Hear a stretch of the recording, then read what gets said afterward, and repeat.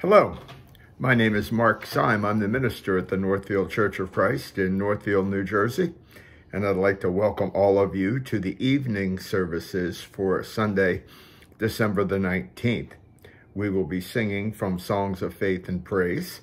We'll sing a few songs. We will observe the Lord's Supper, and I will have a message for you that hopefully will be beneficial and enlightening to you, perhaps as enlightening as it was for you as it was for me in preparing it. So if you would take your songbooks and turn them to song number 1017.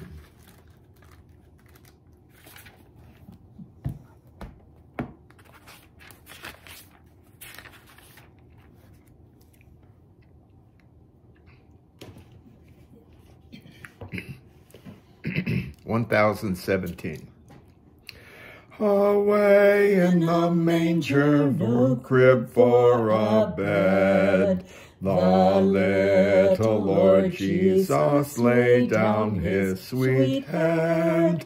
The stars in the sky looked down where he lay. The little Lord Jesus asleep on the hay. The cattle are lowing, the baby awakes, but little Lord Jesus no crying he makes. I love thee, Lord Jesus, look down from the sky, and stay by my cradle till morning is nigh. Be near me, Lord Jesus, I ask thee to stay close by me forever, and love me, I pray. Bless all the dear children in thy tender care, and fit us for heaven to live with thee there. And number 432.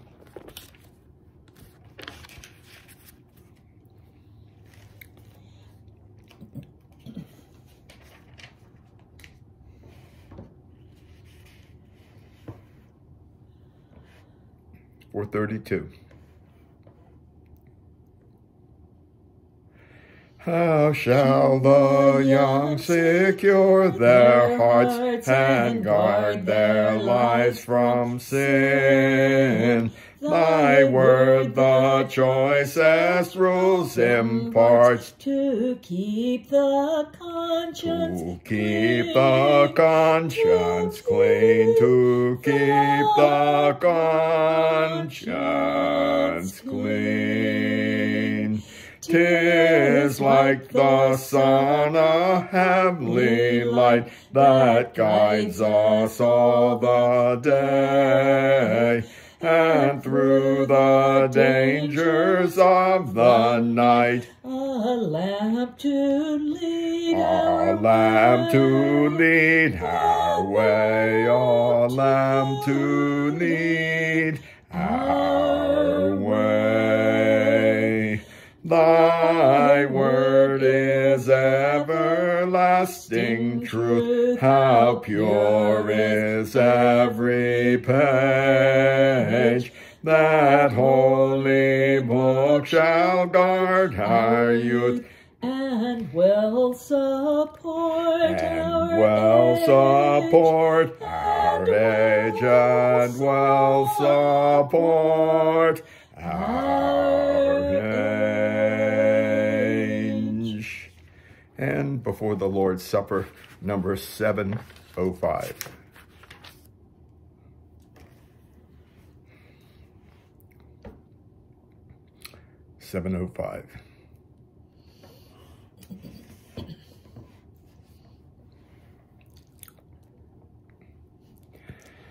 A common love for each other, a common gift to the Savior, a common bond holding us to the Lord, a common common strength when we're weary, a common hope for tomorrow, a common joy in the truth of God's word, a common love for each other, a common gift to the Savior, a common bond holding us to the Lord, a common strength when we're weary, a common hope for tomorrow, a common joy in the truth of God's word.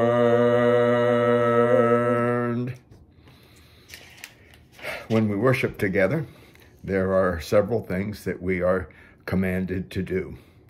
Probably the highlight of our services is that part of the service that remembers the sacrifice that Jesus made for each one of us.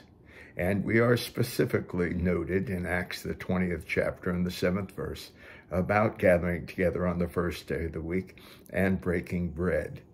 And that breaking of bread, I believe, is meant to be the observance of the Lord's Supper. Jesus instituted it on the last Passover that he spent with his disciples in what we call the Last Supper. And it was reiterated by the Apostle Paul in the 11th chapter of 1 Corinthians, that Jesus took bread and he took the cup and he gave thanks for both of them. He told us, in essence, and through Jesus himself and through the Apostle Paul, that this was such an important memorial that we should hold close to our hearts. And so as we partake the bread and we partake the fruit of the vine, we're remembering the body and the blood of our Savior who God sent to the earth. Let's pray for the bread. Our dear Heavenly Father, we're so grateful that this was all part of your plan. And we're so grateful that Jesus was willing to leave his home in heaven and come down to earth in human form. We're so grateful that he was willing to give up his body as a sacrifice for our sins. Bless us as we take of the bread, the symbol that represents his body that was broken for us. Help us to do this in remembrance of him. We pray it in his most holy name. Amen.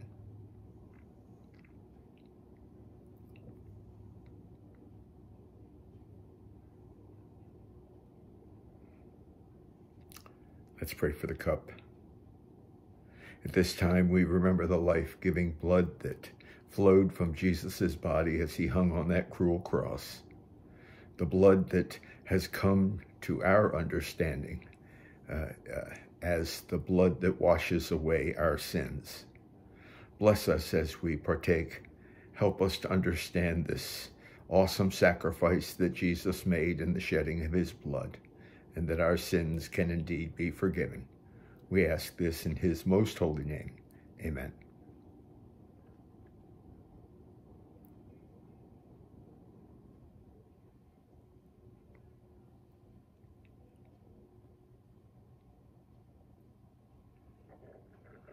The Lord's Supper has been completed, but as a matter of convenience, we think of this time that is commanded for us in the second Corinthians chapter 9, of giving back, of this time that we have laid by in store to return to the Lord that which is his. We just pray that the people that use the monies within our church will use it in such a way that we can be benevolent Christians and we can be evangelistic Christians. Let's pray for the offering. We thank you so much, dear Heavenly Father, that we are able and willing to give.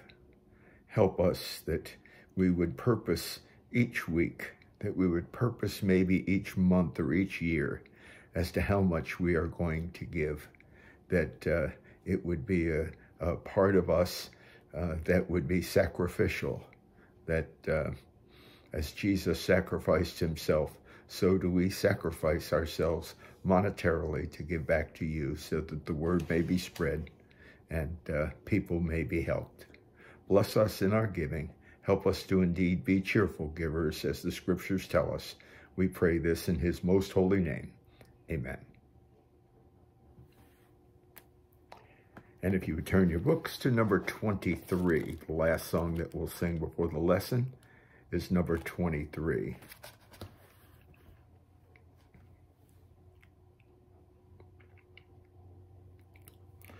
There is beyond the azure blue a God concealed from human sight. He tinted skies with heavenly hue and framed the worlds with his great might. There is a God, he is alive, in him we live and we survive. From dust our God created man. He is our God, the great I am. There was a long, long time ago a God whose voice the prophets heard. He is the God that we should know, who speaks from his inspired word. There is a God, he is alive, in him we live and we survive. From dust our God created man.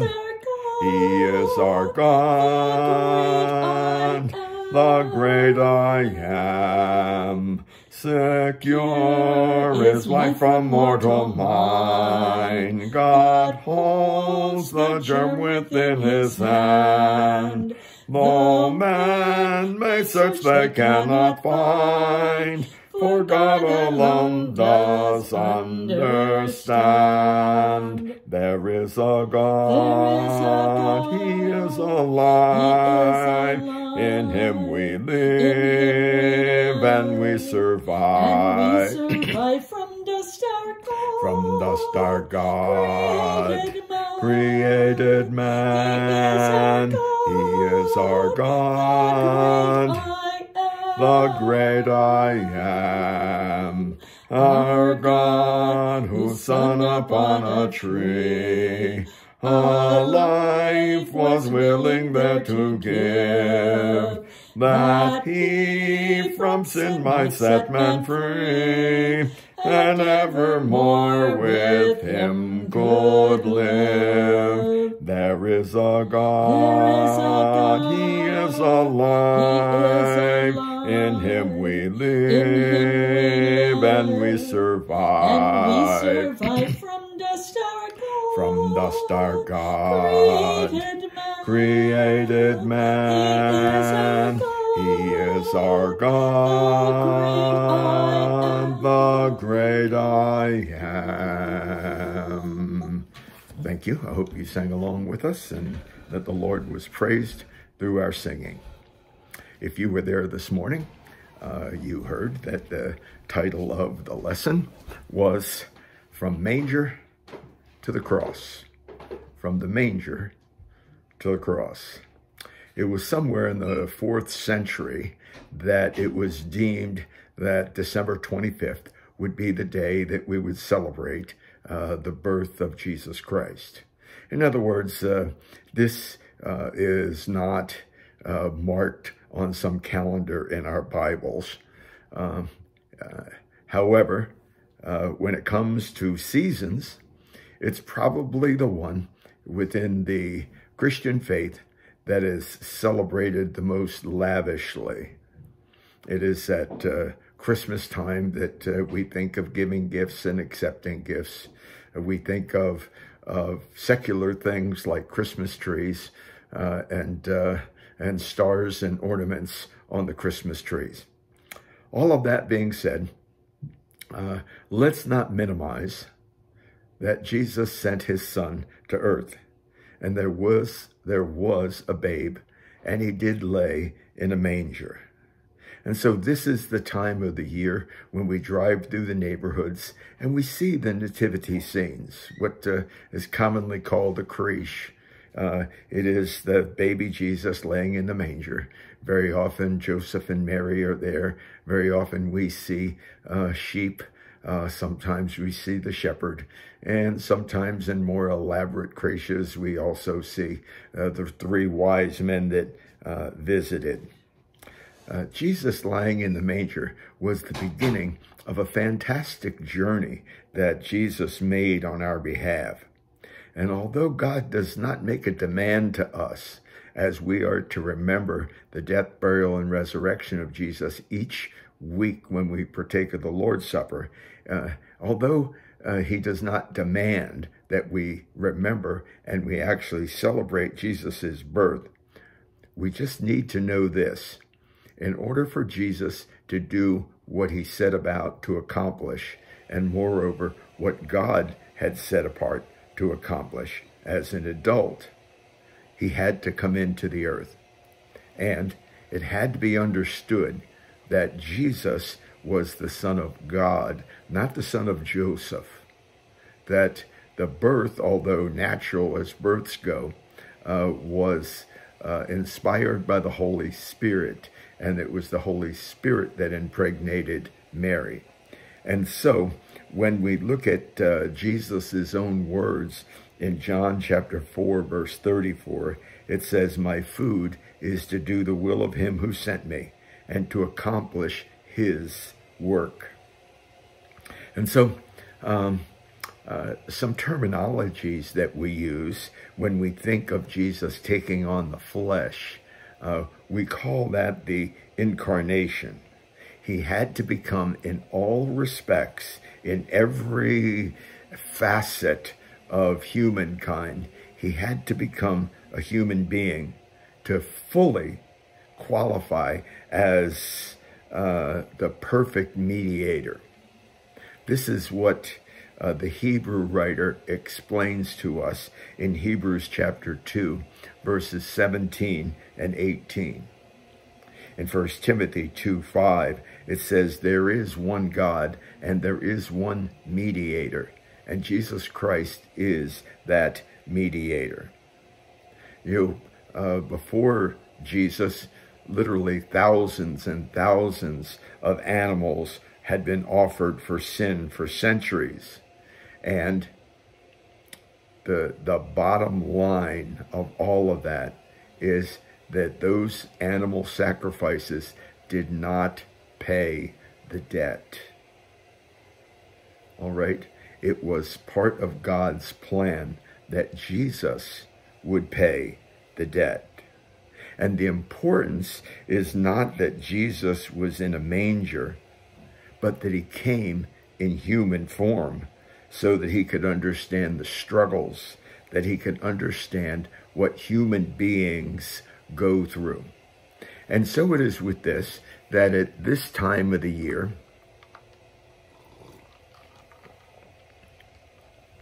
thought of the birth of Jesus is all around us.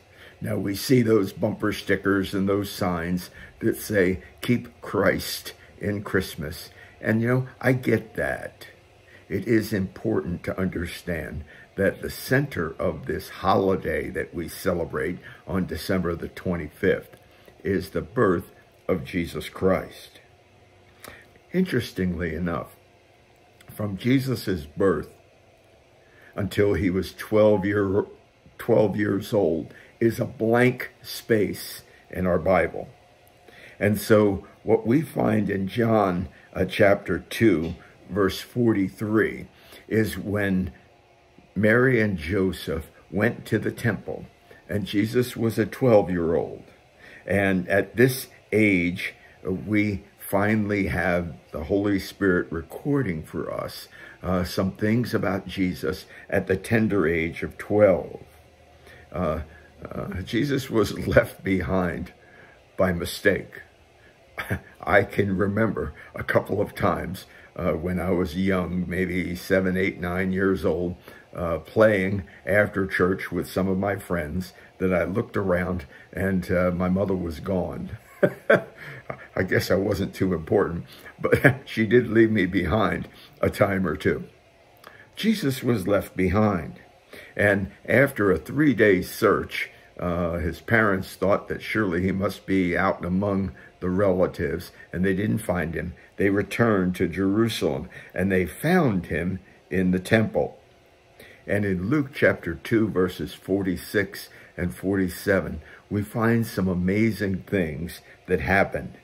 It says, sitting in the midst of the teachers, both listening to them and asking them questions, and all who heard him were amazed at his understanding and his answers. Now, his parents, as parents, were more in tune with Jesus's well-being, and they kind of, well, no, not in words themselves, they explained their concern for him and about his whereabouts. And he said, and this is where we get the first inkling that Jesus knew who he was. In Luke chapter 2, verse 49, he said, did you not know that I had to be about my Father's house? I had to be in my Father's house? He knew then. He may have known before, but this is the first time that it's recorded for us, when as a child he came to know his God-sent mission.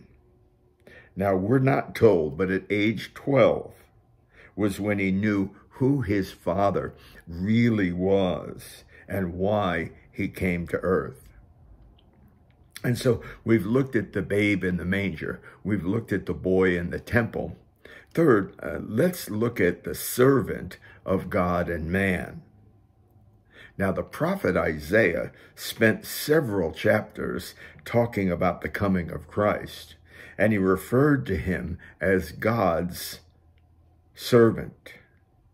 As a matter of fact, in Isaiah 42, verse 1, it says, behold, my servant whom I uphold, my chosen one, in whom my soul delights.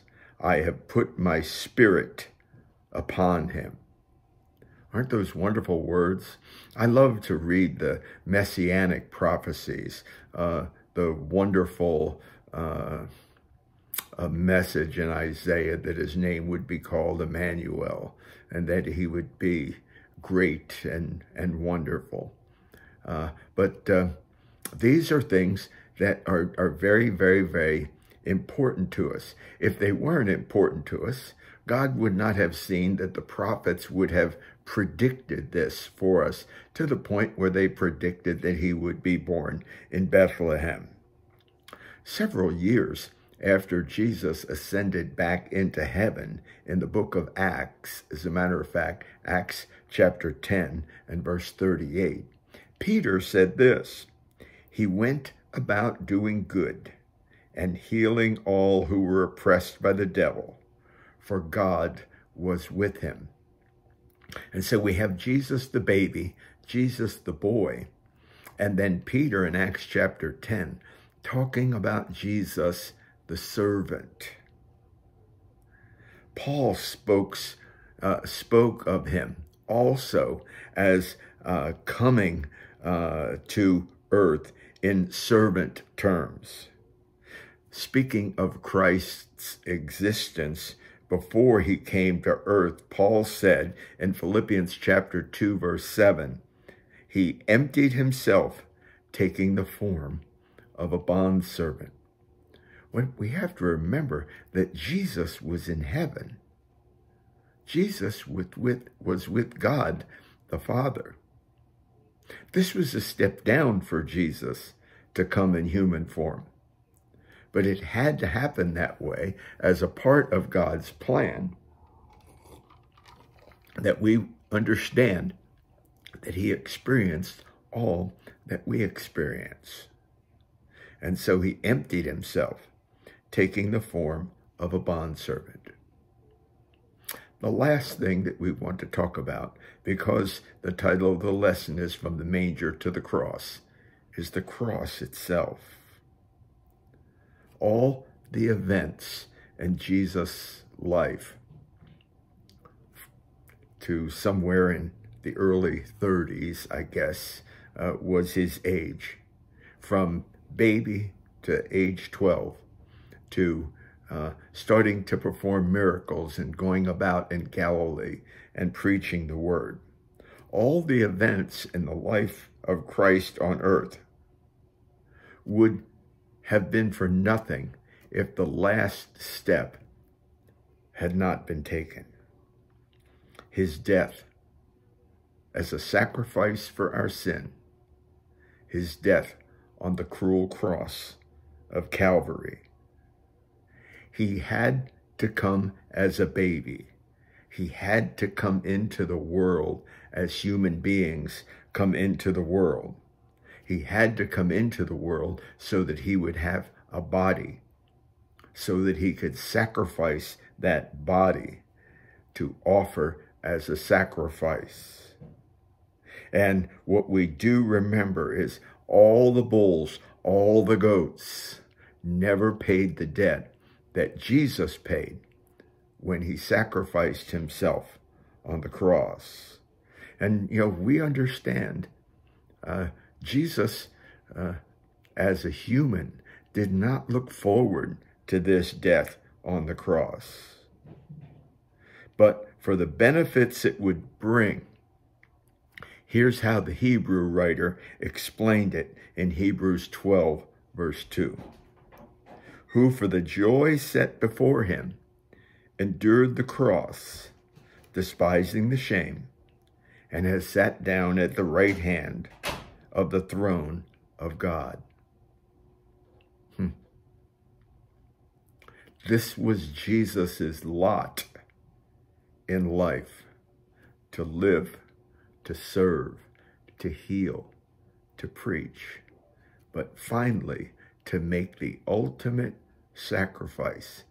It is only through that sacrifice that you and I hope to have the same resurrection from death that Jesus had when he rose from the dead on the third day. Through his sacrifice, Jesus did one very, very important thing. He reconciled humans to each other and to God. That's what Ephesians chapter 2, verse 16 says. It's why we have a church, God's kingdom here on earth. We have a church where those that believe in the Lord can come together and help one another and encourage one another and lift one another up. The Hebrew writer said it so eloquently in Hebrews chapter 10, verse 24. We remember 25 as saying, let's not forsake the assembly. But verse 24 that says, let us encourage one another in doing good.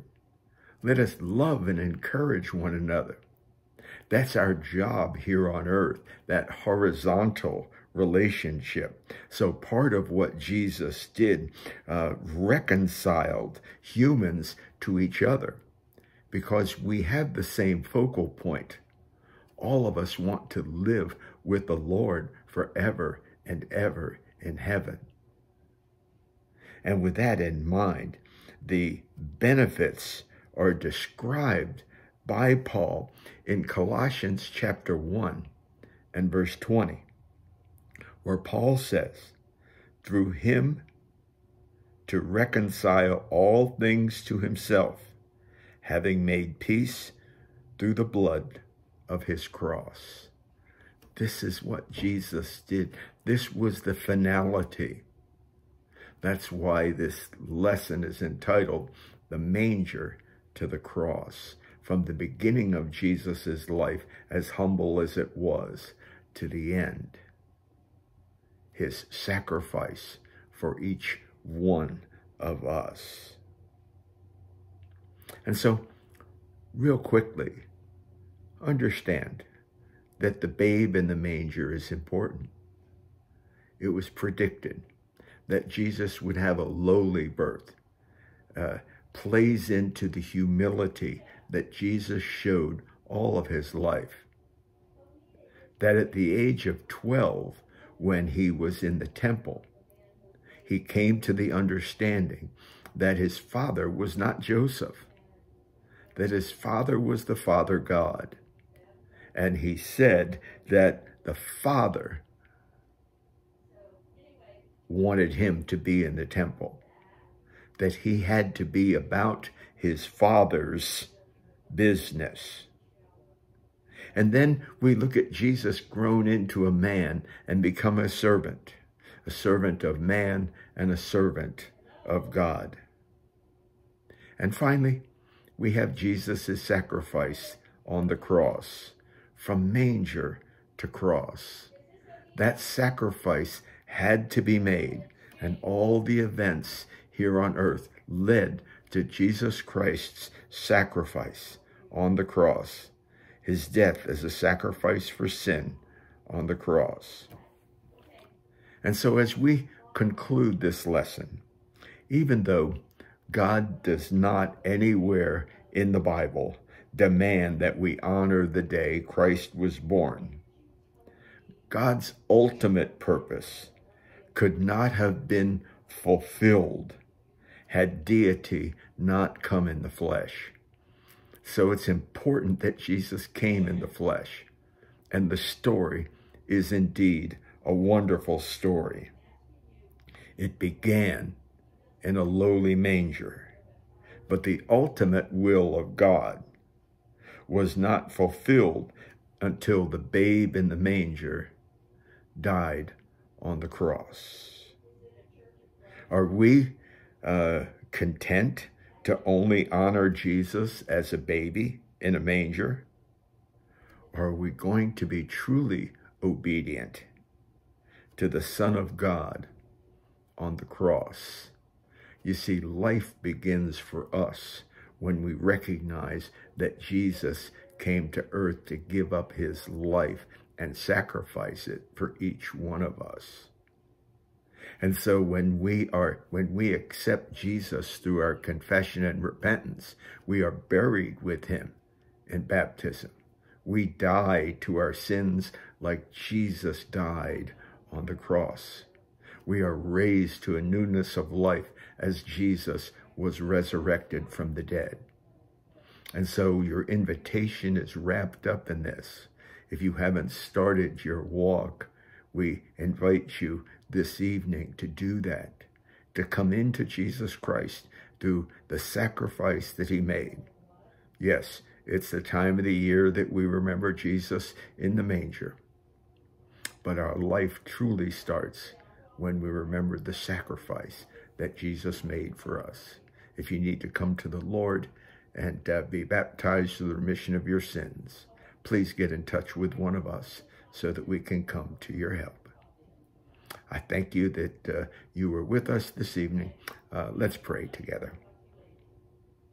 Our God and Heavenly Father, we're so grateful that we have your word that tells us all of these wonderful things that we talked about this evening, from the birth of Jesus to his 12-year-old time, to his life on earth as a servant to both man and God, and finally his death on the cross. Bless us as we just are so joyful and we rejoice in the life of Jesus, our Savior. Bless us, dear Heavenly Father, and help us to always remember that you love us so much, that you loved us enough to send your only begotten Son, and that Son was willing to give his life up for each one of us. Continue to bless us. Continue to be with us. We also pray, dear Heavenly Father, for all those that have asked for our prayers. Help all of us to go to our bulletins, our website, and our Facebook page to find out who they are so that we can be the prayerful servants that we should be. Continue to be with us through the evening. I pray this in Jesus' most holy name. Amen. Please be safe, and may God bless you all.